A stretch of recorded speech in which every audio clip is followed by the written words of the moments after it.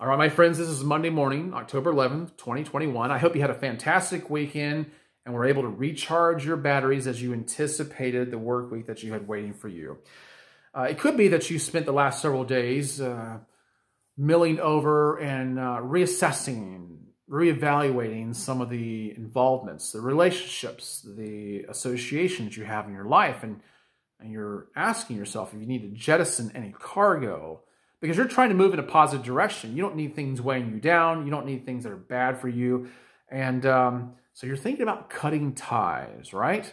That's the terms we think in, right? We're going to cut ties.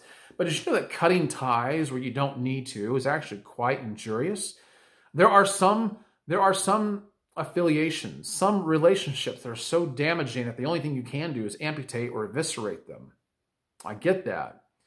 But there are other times that you might be too quick to cut a tie, that you don't need to. I'm going to give you a different way of thinking about this that might prove to be quite helpful and beneficial to you in the long run.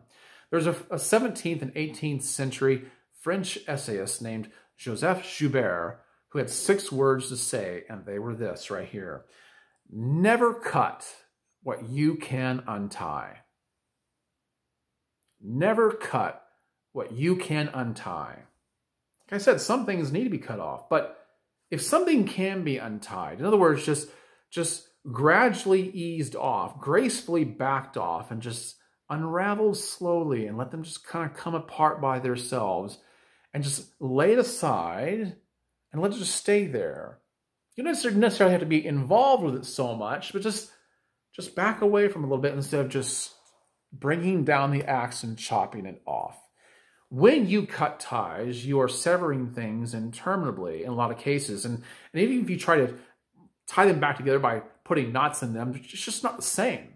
It's just not the same. And you'd be surprised how life changes things and life changes people.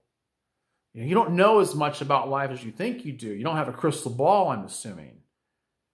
And things develop in ways that you just couldn't imagine. Sometimes it's rapid. Sometimes it takes longer.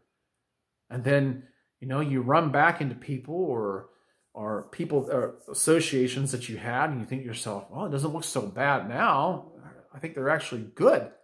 They're useful, but I can't do anything with them anymore. I can't benefit from them.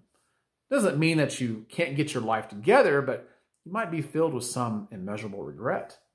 I know it's happened to me. It's probably happened to you.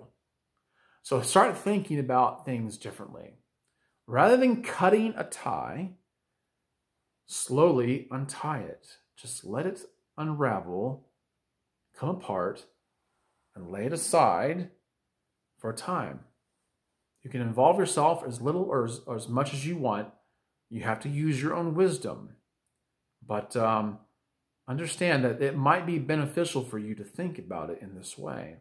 Let me know your thoughts. Share with me how this has resonated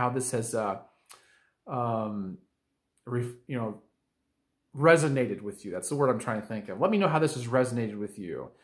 And if this is something that you're already privy to, explain to me how this has worked out in your life and been good for you and the people around you. Guys, I hope it's been helpful. I've enjoyed it. I'll catch you in the next one. Have a great day.